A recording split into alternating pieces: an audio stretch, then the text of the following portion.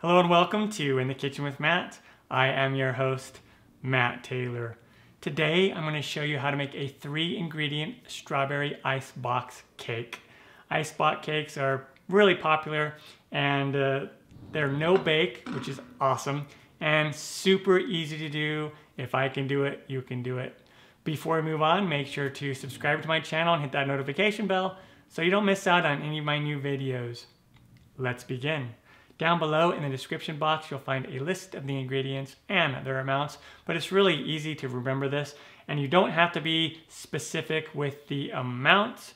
You just what we're going to be doing is just making layers, and it's just really cool. It's very versatile as well. Instead of using graham crackers, you can use like different cookies. You could use chocolate graham crackers, the cinnamon kind. Instead of using strawberries, you can use blueberries, blackberries, pretty much other kinds of fruit. And then instead of the whipped topping, you can use just homemade whipped cream that you make yourself. A lot of different options that you can do, all right? Super awesome. And so I like using the whipped topping just because it's super easy, already prepared for me. So we're gonna take some of this and we're gonna put it on our dish here. And this is a glass dish. You can use other dishes too if you want. So let's just do a thin layer of the cream, whipped cream or whipped topping. And now we do the graham crackers. So we'll put that down. Okay, so like that. And now we want to put on another layer of cream.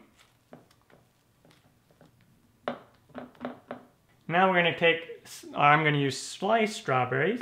And again, you can use whatever fruit that you want. I just love strawberries. I love strawberries and cream. Make sure you're using clean hands, of course. And you don't have to sweeten the strawberries. You can if you want, but you don't have to, especially because the whipped topping or the whipped cream that you use will be sweetened. Okay, and now let's do another layer of graham cracker. And if the graham crackers break, don't worry about it. And now let's do another layer, you guessed it, of cream. Sometimes you gotta kind of hold that down as you spread out that cream. Keep those graham crackers in place. If you're using whipped topping, make sure to take it out of the freezer 20 to 30 minutes before you want to start using it. That way it spreads on a lot easier. And now we do another layer of fruit. Another thing you could use in conjunction with the cream, whipped cream or whipped topping is like pudding. You can get instant pudding, a lot of different flavors of that. So there's a lot of varieties of icebox cake that you can make. And then let's do another layer of this graham cracker. And so you're gonna wind up, depending on the dish that you use, you'll wind up using about 2 of these full packages of graham cracker or about 18 of the full sheets, okay? So that is great. And now we do the last layer, top layer of whipped topping. And I always just buy a couple of these containers of whipped topping, but you can get away with using just one full one. And so if you love strawberries and cream, whipped topping, and you love graham crackers, you are gonna love this icebox cake. And then to top it off, I'm gonna do another layer of strawberries.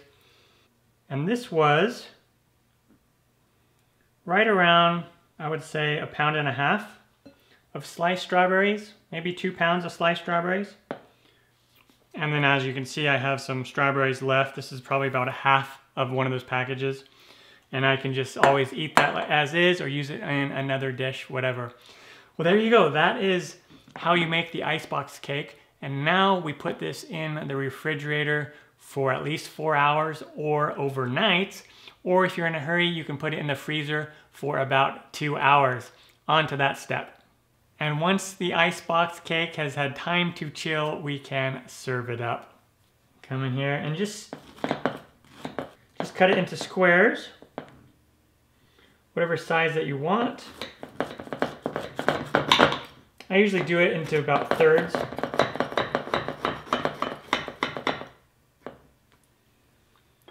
And then we can go in here and grab a piece.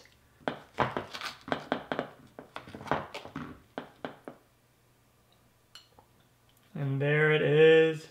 Yes. And you can see, hopefully you can see in there, you can see the layers. Awesome, super easy dessert. Then I'm gonna just come in here and take a bite.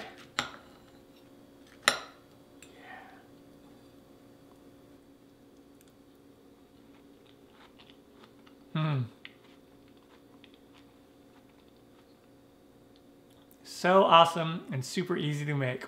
I'm Matt Taylor. This has been another episode of In the Kitchen with Matt. Thank you for joining me. As always, if you have any questions, comments, or requests, put them down below and I'll get back to you as soon as I can. Thumbs up, down in the corner, push it. Don't forget to subscribe to my channel and check out my other videos. Take care. Time for me to dive into this some more. Oh yeah. Oh yeah. Yummy, yummy, yummy.